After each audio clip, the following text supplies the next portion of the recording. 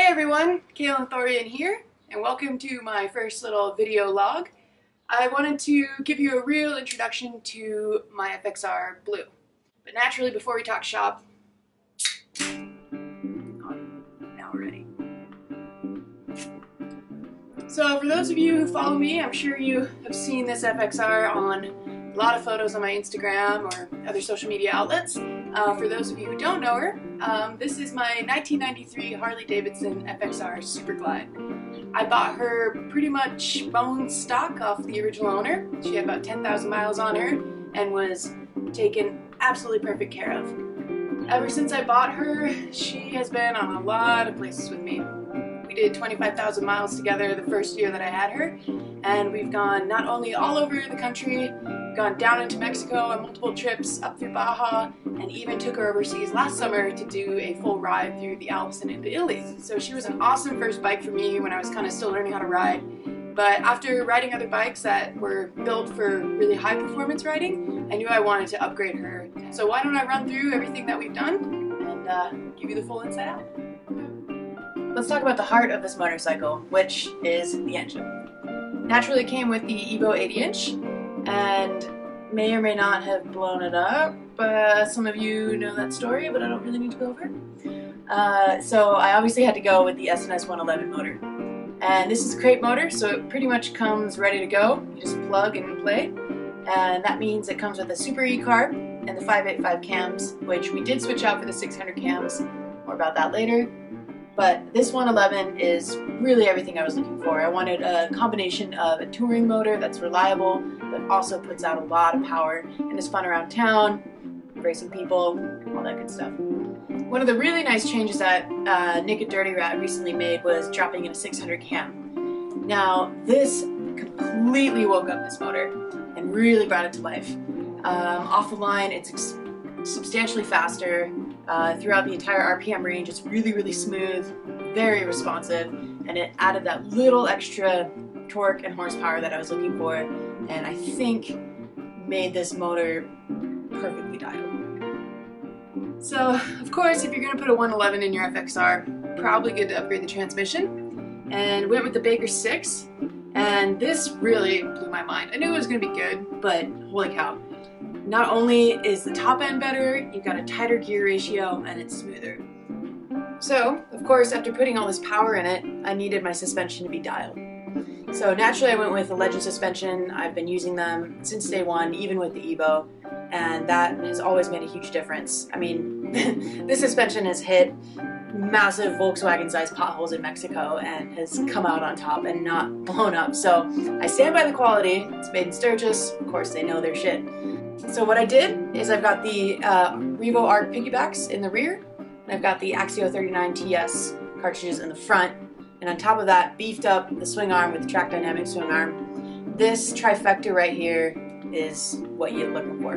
One thing I really love about the Legend suspension is everything is adjustable by hand. No tools required. So your rebound, your preload, and your compression can all be tweaked according to the rider size, if you're adding bags, you name it, no tools involved. Of course, the swing arm, as you can see, is much beefier than the stock one. This really got rid of the weird wobbles and that sort of torsional flex that you get from the stock swing arm. And you combine that with the stiffness of this front and rear suspension, and all those speed wobbles, the diving, the dipping, you name it, that's just comes with the territory, has been gone. And I am so thankful for that.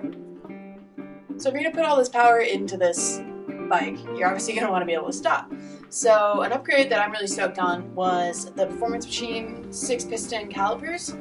They basically give you the same braking power as a dual disc without having to put a dual disc in. On top of that, I added the V-twin power floating rotors, and this just gives me a more reliable brake. So if you're stopping super hard, you're not going to get some of those weird wobbles that you'll find with those kind of standard OEM rotors. Then from there, a big issue that I was dealing with last summer was a lot of wiring problems. I mean, props to this bike, the wires were 25 years old, they held up for as long as they did, but I had a lot of small wires breaking, so Nick went through and did a full rewire of the entire harness, and on top of that, clever idea from him, he actually flipped my ignition coil, so you can see these guys, which are a lot of times just your problem. Super simple, but you still have to take it off, so now if I do find myself stranded, I can see real quick whether or not it's these 3 cables. Here are the things I forgot to touch on. We did a chain drive conversion in the rear, and on top of that, also changed the ratio. So I've got a 51 rear sprocket and a 23 in the front. This just gave me more power off the line. It made it really smooth through all the RPMs, and I was just really missing that like snap.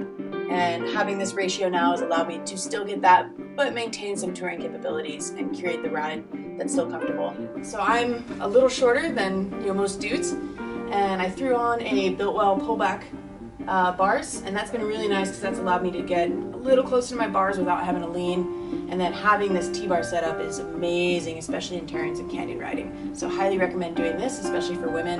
The pullbacks are money. So for the exhaust, I'm running a Supertrapp 2-in-1. I don't have a ton of miles on this exhaust yet, but so far it's been great. The bracket is super durable, which if you've ever ridden an FXR, you know that you need that. And then it's fun because you can fine tune the baffles at the end. We definitely needed to open up that last cap that you see. There's a big hole in there. That really allowed this whole exhaust system to breathe, allowed the motor to breathe, and really allow this bike to perform at better capacity. And then some of the nice cosmetic touches that I've done. I've got Dirty Customs dash and side panels. Also got the Bung King crash bar here. This was not only for highway comfort, but I also do a lot of solo riding, and I get myself down some weird dirt roads, some tricky places. It's just a bit of peace of mind knowing that if I do tip my bike, it's easier for me to pick it up by myself. And then on top of that, for sure, a great investment is a good seat. I love my BMC Wall seat. Not only is it comfortable for long days on it, but also that extreme wall behind you.